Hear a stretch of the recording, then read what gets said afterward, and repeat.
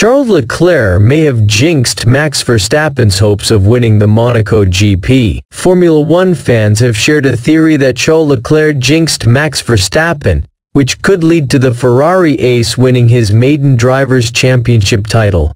Leclerc held his nerve on the narrow streets of Monaco to secure a first-ever victory on home soil. The 26-year-old finished 7 seconds ahead of second-placed Oscar Piastri, with Leclerc narrowing the gap at the top of the standings. He now sits just 31 points behind Verstappen, whose hopes of securing a fourth straight World Championship title have hit a roadblock. Verstappen remains the favorite to take home this year's championship, but the emergence of Leclerc as a serious contender has whet the appetite of Formula One fans. What's more, supporters have shared an interesting theory that Leclerc may have jinxed his Dutch counterpart through the medium of music.